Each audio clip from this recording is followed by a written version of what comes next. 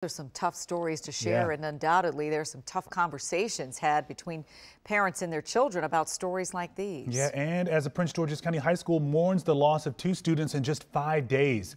Wise High School has confirmed a senior died in a violent crash earlier this morning. And this comes days after another senior was killed in a shooting.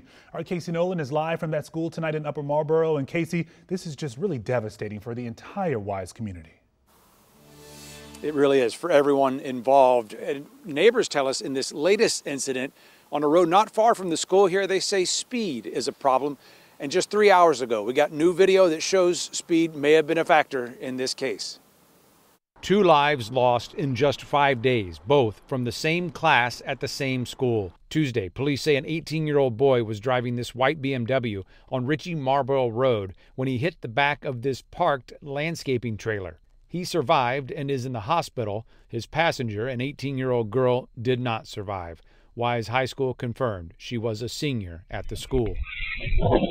This video, provided by a viewer, appears to capture the crash, which WUSA 9 is not airing in its entirety. But before the impact, you can see the car just miss what looks to be a worker and another car. Neighbors say they saw the car speeding, including Jennifer Rios, who, with another neighbor, ran toward the crash to help. Grabbed our first aid kits and just ran to the scene to help administer any help that we could give to the victims. Police are investigating the cause. My neighbor, child knows the person. I feel bad for anybody who's involved in the matter. Just about 5 miles away and 5 days ago, another senior at Wise High School was shot and killed. Tuesday, the school confirmed it was 17-year-old Michael Nwalu. In a letter to parents, the school said, quote, "We will remember his easygoing and carefree attitude."